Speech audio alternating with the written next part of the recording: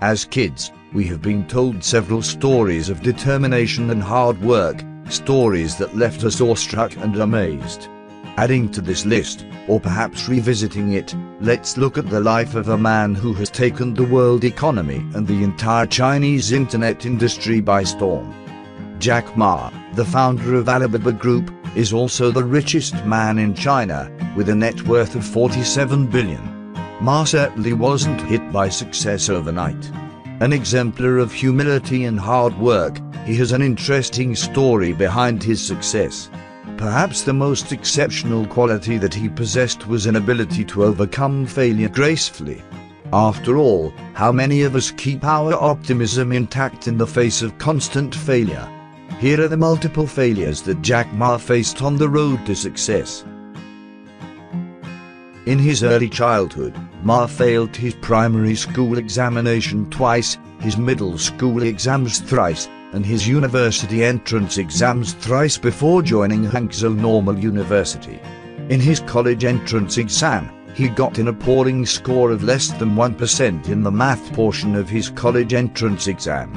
"I am not good at math, have never studied management, and still cannot read accounting reports," he said, he once remarked.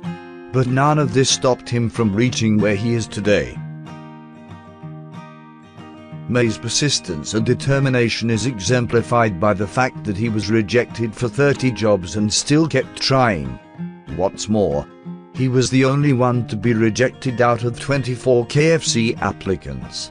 He was also one of the 5 applicants for a job in the police force and was the only one who got rejected after being told that he was no good. He wrote to Harvard 10 times and was rejected every single time. Anyone else would have felt dejected by then, but Jack Ma used these rejections as an opportunity to learn. If this isn't optimism, then what is? In 1999, Ma created Alibaba with a group of friends, but couldn't convince Silicon Valley to fund it. At one point, Alibaba was just 18 months away from bankruptcy. For the first 3 years, Alibaba made zero revenue. In September 2014, Alibaba went public at 92.70 per share, making it the biggest IPO in history. In 2009 and 2014, Ma was named one of Time's 100 most influential people. He was also chosen as one of China's most powerful people by Business Week. Ma is the first mainland Chinese entrepreneur to appear on the cover of Forbes. The thing about Jack Ma is that his success did not take him forget his humble beginnings.